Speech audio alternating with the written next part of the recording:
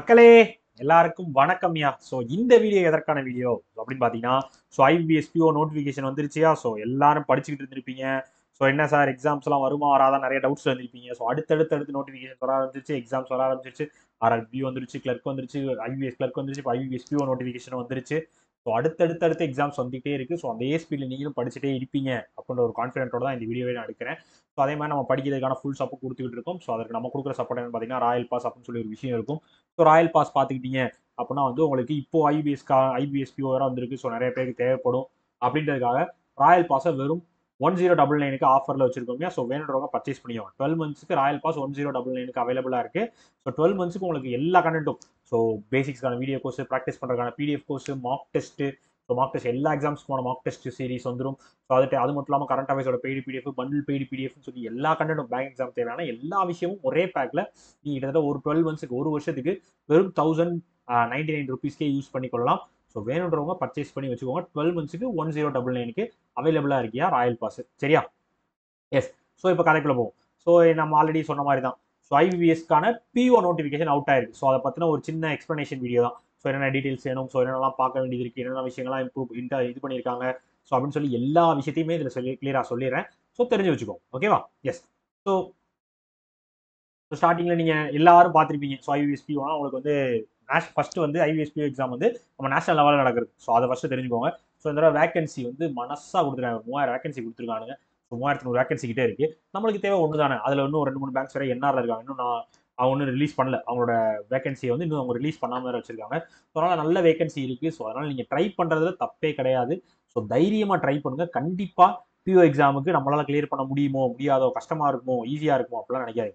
So exam பொறுத்தவரையும் நம்ம preparation வந்து எந்த எக்ஸாமுக்கான சூட் ஆகிற மாதிரி தான் இருக்கு. நம்ம பண்ற ப்ரிப்பரேஷன் பிஓவா இருக்கட்டும், கிளர்க்கா இருக்கட்டும், நம்ம அந்த லெவலில் தான் ப்ரிப்பேர் பண்ணிட்டு இருக்கோம்.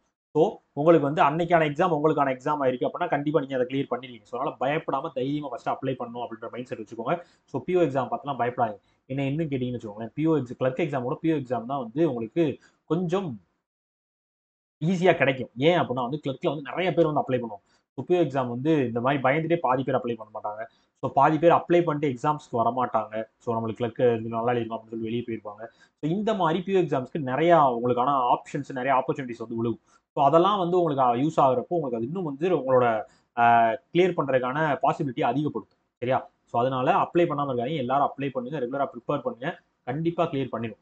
ஸோ 2024-25க்கான பிஓ வேகன்சி பற்றின லிஸ்ட் தான் இப்போ பார்க்க போகிறோம். நோட்டிஃபிகேஷன் தான் பார்க்க போகிறோம். ஸோ அதில் என்னென்ன இருக்குது அப்படின்றத டக்குன்னு அப்படியே சொல்லிடுறேன். ஸோ வழக்கம்போல தான் நார்மலாக ஸோ நம்ம எக்ஸாம்ஸ்க்கு 2022 செப்டம்பர் 23, 24, 20 நவம்பர் வரையும் நடக்க போகுது. செப்டம்பர் டு நவம்பருக்குள்ள நடக்கும்னு சொல்லியிருக்காங்க பிலிம்ஸ் அண்ட் மெயின்ஸ் எக்ஸாம்ஸ். சரியா? ஸோ இது வந்து வழக்கம் போல தான் உங்களுக்கு டேட் எந்தெந்த பேங்க்ஸ் வந்து உள்ள வராங்க அப்படின்னு பார்த்தீங்கன்னா bank of Baroda, Canara bank, Indian bank சொல்லி எல்லா பேங்க்கும் உள்ள வராங்க. ஸோ ஆன்லைன் டேட் என்னைக்கு ஆரம்பிக்குது, அப்ளை பண்ணுற டேட் அப்படின்னு பார்த்தீங்கன்னா இன்னையில இருந்து 1ஆம் தேதியில இருந்து உங்களுக்கு 21/8/2023 வரையும் வந்து ஆரம்பிச்சிருக்கு. சரியா? 21ல இருந்து சாரி 1ஆம் தேதியில இன்னையில இருந்து 21ஆம் தேதி வரையும் வந்து உங்களுக்கு ஆன்லைன் எக்ஸாமினேஷனுக்கு அப்ளை பண்றதுக்கான டேட் வந்து அவைலபிளா இருக்கு. ஸோ அதே ஃபீஸும் அதே டைம் தான். ஸோ உங்களுக்கு வந்து பிலிமினரி எக்ஸாம் எப்போ வரும் கால் லெட்டர் அப்படின்னு பாத்தீங்க அப்படின்னா செப்டம்பர் மந்த்ல வரும்னு சொல்லிக்கலாம். So September months means maybe உங்களுக்கு செப்டம்பர் லாஸ்ட்ல, செப்டம்பர் மிட்ல வந்து வரும். ஓகேவா? ஸோ அதே மாதிரி பிலிமினரி எக்ஸாம் எப்போ வரும் அப்படின்னா செப்டம்பர் அண்ட் அக்டோபர் சொல்லிக்கலாம். மேபி உங்களுக்கு செப்டம்பர் லாஸ்ட்ல இருக்கலாம், இல்ல அக்டோபர் ஸ்டார்டிங்ல உங்களுக்கு எக்ஸாம் வரலாம். அக்டோபர் 15 தேதிக்குள்ள எக்ஸாம்ஸ் இருக்கும். அப்போ செப்டம்பர் 15 வந்து உங்களுக்கு ஹால் டிக்கெட் வந்துடும். ஸோ அக்டோபர் 15 வந்து உங்களுக்கு எக்ஸாம்ஸ் இருக்கும். ஸோ அந்த மாதிரி தான் இருக்கும். ஸோ அதே மாதிரி மெயின்ஸ் எக்ஸாமும் அதே டைம் தான். ஸோ ரிசல்ட் வந்து அக்டோபர்லேயே வந்துடும். ஸோ அக்டோபர் மீன்ஸ் அக்டோபர் ஸ்டார்டிங்ல எக்ஸாம் முடிஞ்சிடும். ஸோ அக்டோபர் கடைசிக்குள்ள உங்களுக்கு ரிசல்ட் வந்துடும். ஸோ அதுக்கப்புறம் மெயின்ஸ் கால் மேக்ஸிமம் வந்து 15 நாள். ஸோ அப்படின்றப்போ உங்களுக்கு அந்த அக்டோபர் மந்த்ல ரிசல்ட் வந்துடும். ஸோ மெயின்ஸ் எக்ஸாம் வந்து நவம்பர் மாசம் வந்துடும். ஸோ ரிசல்ட்டும் உங்களுக்கு டிசம்பர்ல ரிலீஸ் பண்ணிடுவோம். சரியா?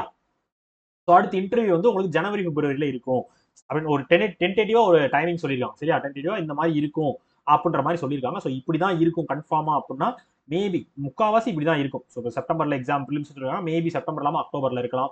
ஸோ நவம்பர்ல ஆன்லைன் எக்ஸாம் சொல்லிருக்காங்க. நவம்பர் இல்லாம மேபி நவம்பர் கடைசியில் டிசம்பர் ஸ்டார்டிங்ல இருக்கலாம். ஸோ அந்த மாதிரி சின்ன சேஞ்சஸ் இருக்கும். பட் வந்து இந்த டைமிங்குள்ள அவங்க முடிச்சிருவாங்க. மேக்ஸிமம் உங்களுக்கு ஏப்ரல் கூட வந்து இந்த அலாட்மெண்ட் வந்து முடிக்கணும் அப்படின்றத அவங்க டைமிங் வச்சிருப்பாங்க. ஸோ அதுக்குள்ள அவங்க முடிச்சிருவாங்க. ஸோ இப்போ இருந்து உங்களுக்கு அந்த 6 மந்த்ஸ் டைம். ஸோ அந்த டயத்துக்குள்ள அவங்க முடிக்கணும். 8 மந்த்ஸ் டயத்துக்குள்ள அவங்க முடிப்பாங்க. ஸோ அதை கனெக்ட் பண்ணி தான் வந்து இந்த ரிசல்ட்ஸ் இதெல்லாம் வந்து போடுவாங்க. ஓகேவா? ஸோ அதை பார்த்துக்கோங்க. ஸோ நெக்ஸ்ட் எலிஜிபிலிட்டி கிரைட்டீரியா எல்லாருக்கும் தெரியும். ஸோ எப்பயும் போல தான் நீங்க வந்து இந்த மாதிரி எலிஜிபிலிட்டி கிரைட்டீரியாக்குள்ள இருக்கணும். நார்மலா ஒரு டிகிரி இருக்கணும். ஸோ இந்தியன் சிட்டிசன்ஸா இருக்கணும். அதே மாதிரி age limit. So age limit வந்து மினிமம் 20ல இருந்து மேக்ஸிமம் 30 வயசு. சரியா? நார்மலா எல்லாருக்கும் பொதுவாக 20ல இருந்து 30 வயசுக்குள்ள இருக்கணும் நீங்க. மினிமமா 20லேருந்து 30 வயசுக்குள்ள நீங்க இருக்கணும். ஸோ அது போக அதாவது எப்படின்னு பாத்தீங்க அப்படின்னா இங்க இருக்கு பாருங்க. ஸோ நாட் ஏர்லியர் தேன் ஒரே நிமிஷம் பென் எடுத்து எழுதி பார்ப்போமா? எழுதுமான்னு தெரியல. சாரி எழுத முடியாதுன்னு நினைக்கிறேன். ஓகே. ஸோ இங்க கீழே இருக்கு பாருங்க கடைசியா ஏஜ்னு போட்டு நம்பர் 2ல. ஸோ ஏஜ்னு போட்டு நீங்க வந்து எப்போ 2/8/93க்கு முன்னாடி பான் ஆயிருக்க கூடாது. 2/8/93க்கு முன்னாடி பான் ஆயிருக்க கூடாது. அதே மாதிரி 1/8/2003க்கு அப்புறம் பான் ஆயிருக்க கூடாது. 1ஆம் தேதி நீங்க பிறந்திருக்கலாம். இல்ல நீங்க 2/8ல பிறந்திருக்கலாம். அது தப்பு கிடையாது. பட் வந்து 2ஆம் தேதிக்கு முன்னாடி 1/8/93 பிறந்தீங்கன்னா நீங்க நாட் எலிஜிபிள். அதே மாதிரி 2/8/2003 அதுக்கப்புறம் பிறந்தீங்கன்னா நீங்க நாட் எலிஜிபிள். சரியா? ஸோ இந்த இயர் தான் கணக்கு. ஸோ இதுக்குள்ள இருக்கவங்க யாராலும் அப்ளை பண்ணலாம். ஸோ அதே டைம் வந்து உங்களுக்கு வந்து எலிஜிபிலிட்டி கிரைட்டீரியாவும் இருக்கு. அதாவது ரிலாக்ஸேஷன் பீரியட் இருக்கு. ஸோ வழக்கம் போல எஸ்சி எஸ்டி கேட்டகரிக்கு 5 இயர்ஸும் ஓபிசிக்கு 3 years so PW கேட்டகரிஸ்க்கு 5 years ex service menu so இந்த கண்டிஷன்ஸ்க்கு வந்து ஒரு 5 இயர்ஸ் கொடுத்துருக்காங்க. கரெக்ட் தானே? ஸோ இந்த மாதிரி அது நார்மலான ஒரு ரிலாக்ஸேஷன் பீரியட் தான் எல்லாருக்கும் கொடுத்துருக்காங்க. ஸோ வழக்கம் போல தான். அப்போ நீங்க வந்து ஒரு 33 வரையும் எழுதலாம். அதே டைம் வந்து நீங்க எஸ்சி எஸ்டி சார்ந்தீங்கன்னா 35 வரையும் எழுதலாம். இந்த மாதிரி ஒரு ரீஜன்ல தான் வந்து இந்த ரிலாக்ஸேஷன் பீரியடும் கொடுத்துருக்காங்க. ஸோ இது போக வந்து உங்களுக்கு நார்மலா ரிலாக்ஸேஷன் பீரியட் இருக்கு. வேற இதுல வேற என்ன இருக்கு? எஸ். ஸோ நீங்க நான் கிரீமி லேயர்ல வந்தீங்கன்னா மட்டும் ஓபிசியில் அப்ளை பண்ணுங்க. அப்படி இல்ல நான் கிரீமி லேயர்ல என்னோட கேஸ்ட் வராது. ஸோ நான் வந்து அந்த ஓபிசி லிஸ்ட்ல தான் இருக்கேன். பட் வந்து நான் கிரீமி லேயர்ல இல்ல அப்படின்னா நீங்க ஜெனரல் கேட்டகரியில தான் அப்ளை பண்ணணும். சரி நீங்க அப்ளை பண்றதே வந்து ஜெனரல் கேட்டகரியில அப்ளை பண்ணா போதும். ஸோ நீங்க நான் அது ஓபிசி கேட்டகரியில அப்ளை பண்ண வேண்டாம். ஓகே. ஸோ அதான் இங்க போட்டுருக்காங்க பாருங்க. த they should indicate the category as general in the application form. The candidate should possess a valid OBC certificate with a non-creamy layer as per the government of India guidelines. சரியா? So இதை வந்து நான் எங்க போய் வாங்குறது அப்படின்னு கேட்டீங்கன்னா நீங்க எல்லா இடத்துலயும் நம்ம இ சேவை மையம் இருக்கும் கவர்மெண்ட்ல, இல்ல நம்ம கலெக்டரேட்ல வந்து இந்த ஆதார் சர்வீஸ் மையம் இருக்கும்ல, ஸோ எனேபிள் சர்வீஸ் இருக்கும்ல, ஸோ ஆதார் எனேபிள் சர்வீஸ் அங்க போய் நீங்க இந்த மாதிரி கேட்டீங்க அப்படின்னா அவங்களே சொல்லிடுவாங்க. அதனால அதை பத்தி நீங்க பயம் வச்சுக்க வேண்டாம். ஸோ யாராலும் அப்ளை பண்ணிக்கலாம். ஓபிசி கேட்டகரியில் வரீங்களான்னு செக் பண்ணிட்டு அப்ளை பண்ணிக்கலாம். நான் கிரீமி லேயர்ல இருக்கணும். Right right. ஸோ அதே மாதிரி இது வந்து பெஞ்ச் மார்க் இது நம்ம டிசேபிலிட்டிஸை பொறுத்தவரையும் ஸோ அவங்களுக்கு ஏற்ற மாதிரி பிளைண்ட்னஸ்க்கு இவ்வளோ, லோ விஷன்னா இவ்வளோ, ஹியரிங் இம்பேர்ட் இவ்வளோ, ஸோ இந்த மாதிரி அவங்களுக்கு ஆர்டிசம்க்குரியது. ஸோ இந்த டேட்டாஸ்லாம் வந்து கொடுத்துருக்காங்க. வேற இதில் வேற நமக்கு தேவையானது bench mark disability guidelines impaired. S. So இது வழக்கம் போல தான். ஸோ அதே மாதிரி இப்போ ரீசெண்டாக வந்து நம்ம ஸ்கிரைபுக்கு, ஸோ அதை வந்து மறந்துடாதீங்க, ஸ்கிரைபுக்கு வந்து நீங்கள் ஆன்லைனில் அப்ளை பண்ணணும் அப்படின்னு சொல்லியிருந்தாங்க. ஸோ அது இந்த எக்ஸாம்ஸ்க்கும் வரும். ஓகே. ஸோ நீங்கள் இந்த பிலிம்ஸ் ஹால் டிக்கெட் வந்தோடனே அந்த இதுவும் வரும். ஸோ ஸ்கிரைபுக்கு வந்து நீங்கள் வந்து அப்ளை பண்ணணும். ஸோ நீங்கள் ஆன்லைனில் அவங்களோட ஃபோட்டோ, அவங்களோட ஆதார் கார்டு, அவங்களோட மெயில் ஐடி, அவங்களோட ஃபோன் நம்பர் எல்லாமே கொடுத்து நீங்கள் அப்ளை பண்ணணும். ஆதார் நம்பர் எல்லாமே கொடுத்து அப்ளை பண்ணணும். ஸோ அதை நான் ஆல்ரெடி வந்து உங்களுக்கு தனியாக ஒரு வீடியோவாக கொடுக்குறேன். ஸோ இதில் வந்து நான் சொல்லிடுறேன், இன்ஃபர்மேஷனை சொல்லிடுறேன். ஸ்கிரைபுக்கு நீங்கள் முன்னாடி வந்து ரெஜிஸ்டர் பண்ணுற மாதிரி தான் இருக்கும். இப்போ கிடையாது. அது வந்து நம்ம ப்ரிலிம்ஸ் ரிசல்ட், ப்ரிலிம்ஸ் கால் டிக்கெட் வந்ததுக்கு அப்புறம். ஓகே. ஸோ இதில் வேற EWS category. So education qualification எல்லாருக்கும் தெரியும். நார்மலான ஒரு அண்டர் கிராஜுவேட் டிகிரி இருந்தால் போதும். சார் நான் வந்து செகண்ட் கிளாஸ், தேர்ட் கிளாஸ் அதெல்லாம் கணக்கு கிடையாது. நீங்கள் டிகிரி வச்சிருந்தாலே போதும். ஸோ நீங்கள் வந்து எலிஜிபிள் தான். ஓகே. இதில் பர்சன்டேஜ் கணக்கு கிடையாது. ஸோ நீங்கள் டிகிரி வச்சிருந்தீங்கனாலே நீங்கள் வந்து எலிஜிபிளான ஒரு கேண்டிடேட் தான் இந்த எக்ஸாமை அப்ளை பண்ணுறதுக்கு. ரைட். ஸோ வேற கிரெடிட் ஹிஸ்ட்ரி. ஸோ நிறைய பேருக்கு வந்து இந்த கிரெடிட் ஹிஸ்ட்ரி இருக்கும். ஸோ கிரெடிட் ஹிஸ்ட்ரி வந்து நீங்கள் 650 அபோவ் இருக்கணும் உங்களோட சிபில் ஸ்கோர். அது இருந்தாலும் நீங்கள் அப்ளை பண்ணலாம். அது மட்டும் இல்லாமல் இல்லை சார் எனக்கு வந்து இந்த மாதிரி லோன்ஸ் போயிட்டு இருக்கு, ஸோ லோன் இல்லை, இது இருக்கு, அது இருக்கு. உங்களுக்கு வெரிஃபிகேஷன் அப்போ, அதாவது வந்து இன்டர்வியூ டைம் அப்போ வந்து உங்களுக்கு வந்து நீங்க வந்து அந்த சிவில் ஸ்கோரை க்ளோஸ் பண்ணி உங்களுக்கு என்ஓசி கொடுத்துருக்கணும். அப்படி இல்லைன்னா நீங்க அந்த கடனை வந்து க்ளோஸ் பண்ணியிருந்திருக்கணும். ஸோ அதுதான் கதை. ஸோ நீங்க அதை க்ளோஸ் பண்ணிருக்கீங்க, இல்லை அங்கே வந்து என்ஓசி வாங்கி கொடுத்துட்டீங்க அப்படின்னா வந்து நீங்க எலிஜிபிள். ஸோ அதுதான் கதை. ஓகேவா? ஸோ அதனால நீங்க பயப்பட வேண்டியது கிடையாது. ஓகே. எஸ். ஸோ அதே மாதிரி ஃபீஸ் வந்து எல்லாருக்கும் தெரியும். ஸோ 850 ரூபா வழக்கம் போல தான். ஸோ ஒரே போட்டு முடிச்சு விட்டுருவாங்க. 850 ரூபா நம்ம கட்டணும். கிளியர். ஸோ எக்ஸாம்ஸ் தெரியும். பிலிம்ஸ் எக்ஸாம் வந்து 3 செக்ஷன், இங்கிலீஷ், ஆப்டிடியூட், ரீசனிங். அதே 100 மார்க், 20 மினிட்ஸ் 20 மினிட்ஸ் 20 மினிட்ஸ். சரியா? Separate time. அதே மாதிரி தான் மெயின்ஸுக்கும். ஸோ மெயின்ஸ்க்கு என்ன அப்படின்னு பார்த்தீங்கன்னா reasoning ஆப்டி, so reasoning computer, so general awareness, rank awareness அந்த type. So English, data analysis, interpretation, DI and interpretation. சரியா? டிஐ மட்டும் இருக்கு. ஐ மீன் ஆப்டிடியூட். ஸோ இது மட்டும். ஸோ அது மொத்தம் 3 ஹவர்ஸ். இது போக இங்கிலீஷ் லாங்குவேஜில் லெட்டர் ரைட்டிங் அண்ட் எஸ்ஏ இருக்கும். ஸோ அது வந்து 2 கொஸ்டின் 25 மார்க் 30 நிமிஷம் தனியா. ரைட். ஸோ இதுதான் அந்த நார்மலான நம்ம எக்ஸாம்ஸ்க்கான செக்ஷன்ஸ் தெரிஞ்சுக்கிட்டீங்களா? வேற.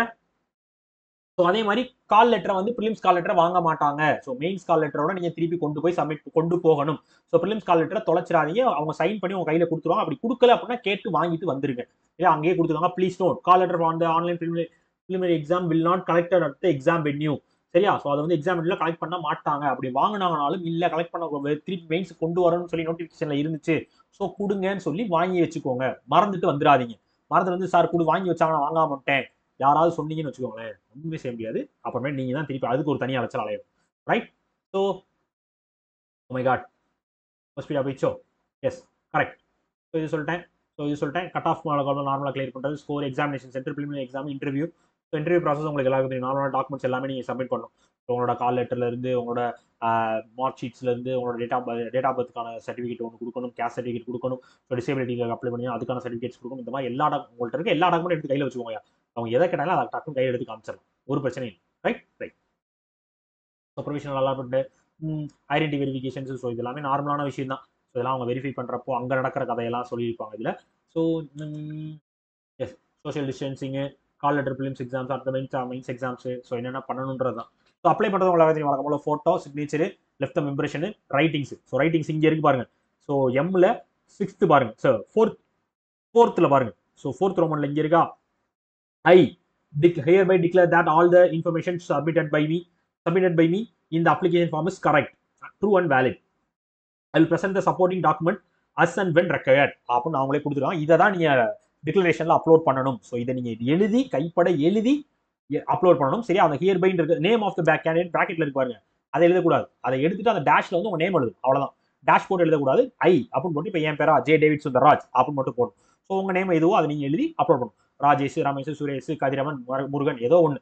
சரியா? உங்க பேரை போட்டு அப்படியே அப்ளை பண்ணணும். கிளியரா? ஸோ இதுதான் கதை. ஸோ இப்படி தான் அப்ளை பண்ணணும். ஸோ ஃபோட்டோ, வழக்கம் போல சிக்னேச்சர் எல்லாமே ஸ்கேன் பண்ணி வச்சிருப்பீங்க. லெஃப்ட் தம் இம்ப்ரெஷன் ஸ்கேன் பண்ணி வச்சுக்கோங்க. ஓகே? ஸோ இது எல்லாமே வந்து உங்களுக்கு நார்மலாக தேவைப்படுது. ரீசெண்டாக எடுத்த ஃபோட்டோகிராஃப், இந்த பாஸ்போர்ட் சைஸ் ஃபோட்டோ, உங்களோட சிக்னேச்சர், உங்களோட லெஃப்ட் தம் இம்ப்ரெஷன். ஸோ இந்த ரைட்டிங்ஸ் மட்டும் செக் பண்ணிட்டு நீங்க அப்ளை பண்ணணும். அவ்வளவுதான். ஸோ 2 மாடல் தான் இருக்கு. டேட் ஆஃப் பர்த் வரது ஒன்று, டேட் ஆஃப் பர்த் இல்லாத ஒன்று. அது ரெண்டுல எது நம்மளுக்கு கேட்டிருக்காங்கன்றதை செக் பண்ணி அப்லோட் பண்ணணும். சிறப்பு சிறப்பு. ஸோ வேற ப்ரொசீஜர் அப்ளை ஆன்லைன் அப்ளை பண்ணுறது உங்களுக்கு சைட்ல போய் நம்ம எப்பயும் போல அப்ளை பண்ண போறோம். ஸோ எந்த சேஞ்சஸும் நீங்க ஒரு தடவை பண்ணிட்டீங்கன்னா அதுக்கப்புறம் பண்ண முடியாது. ஸோ அப்புறம் திருப்பி நீங்க ரீஅப்ளை தான் பண்ணணும். ஸோ ரீஅப்ளை பண்றதுல வந்து என்ன குரீஸ் இருக்கு. ஸோ நீங்க மேக்ஸிமம் எல்லாரும் செக் பண்ணி அப்ளை பண்ணுவீங்க. ஸோ அப்படி இல்லாம ஏதோ மிஸ்மேட்ச் பண்ணிட்டீங்க, ஏதோ மிஸ்டேக் விட்டீங்க அப்படின்னா ஸோ நீங்க ரீஅப்ளை தான் பண்ற மாதிரி இருக்கும். ஸோ ரீஅப்ளை பண்றதுனால திருப்பி நீங்க பேமெண்ட் பண்ணணும். ஸோ நீங்க 2வது தடவை அப்ளை பண்றீங்க பாத்தீங்களா, அது மட்டும் தான் வேலிட் பண்ணுவாங்க. முதல் தடவை அப்ளை பண்ணுறது இன்வாலிடா போயிடும். அதுக்கான பேமெண்ட் ரீஃபண்ட் வராது. ஓகே? ஸோ தெரிஞ்சு வச்சுக்கோங்க, ரீஃபண்ட் வராது. ஸோ பார்த்து பொறுமையா நிதானமா தெளிவா அப்ளை பண்ணுங்க. ஓகேவா? எதையும் விட்டுறாதீங்க. ஓகே? எஸ். ஸோ வேற வேற வேற வேற இல்லை வேற என்ன இருக்கு? அவ்வளோதான். ஸோ ஜென்ரல் இன்ஸ்ட்ரக்ஷன் இது நார்மலாக எல்லாரும் கொடுக்குறதா. ஸோ டாக்குமெண்ட்ஸ்லாம் நீங்கள் ப்ரொவைட் பண்ணணும். ஸோ ஃபோட்டோ காப்பி எல்லாமே உங்களுக்கு வச்சுக்கணும். ஸோ வேற எக்ஸாம்ஸ் நீங்கள் கரெக்டாக வந்துடும், டைமிங்க்கு வந்துடணும். ஸோ சிக்னேச்சர் வந்து கேபிட்டல் லெட்டரில் இருக்கக்கூடாது. ஸோ நார்மலாக நீங்கள் சிக்னேச்சர் எப்படி போடுவீங்களோ அதே மாதிரி போட்டு ஸ்கேன் பண்ணி வச்சுக்கோங்க.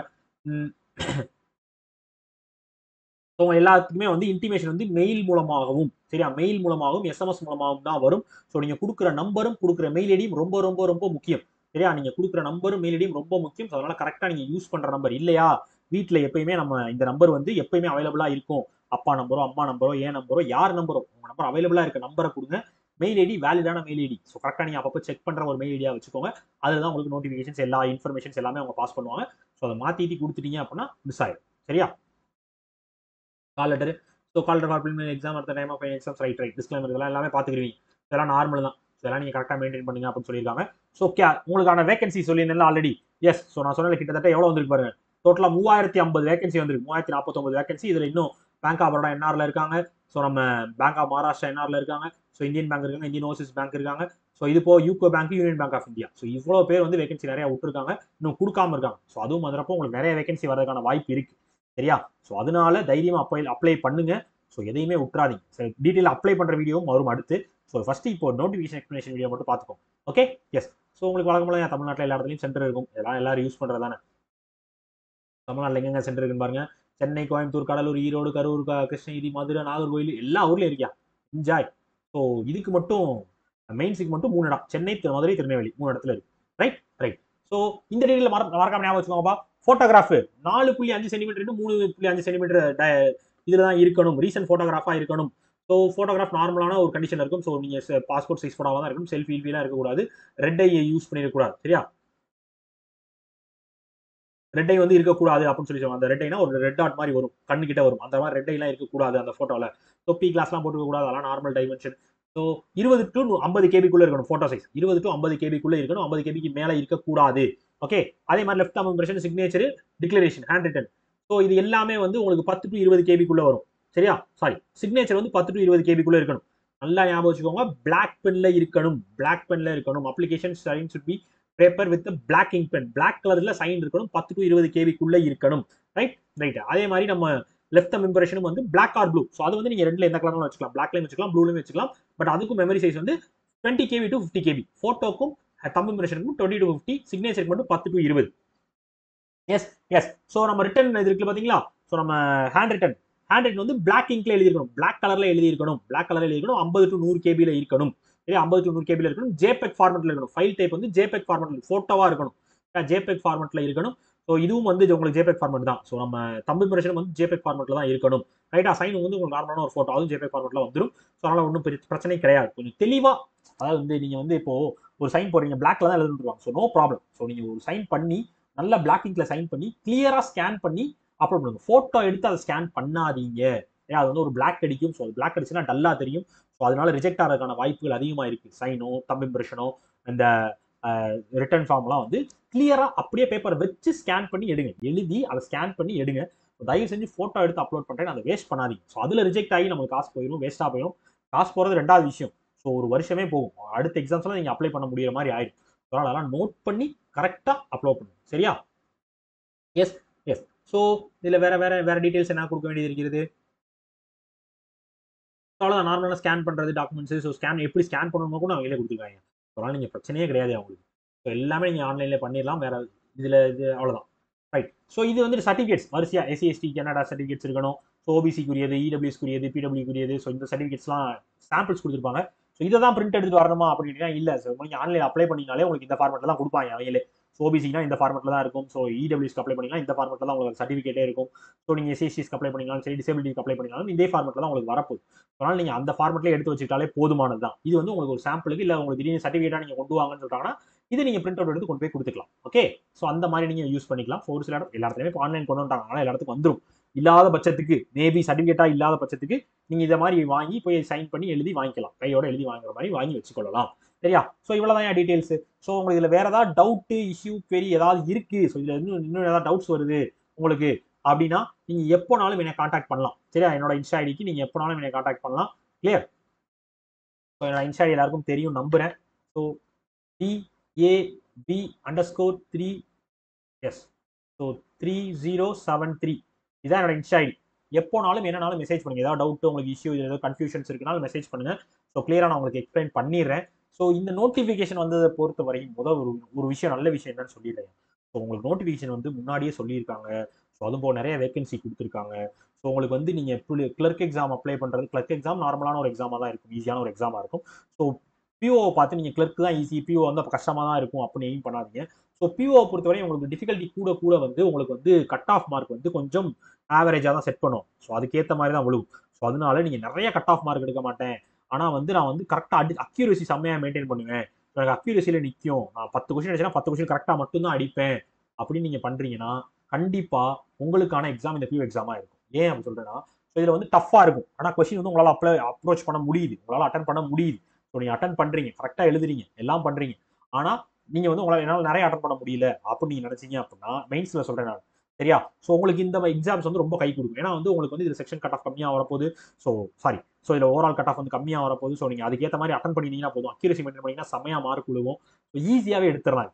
சரியா? அதனால தைரியமா, கான்பிடென்ட்டோட, எதையுமே யோசிக்காம தில்லா அப்ளை பண்ணுங்க.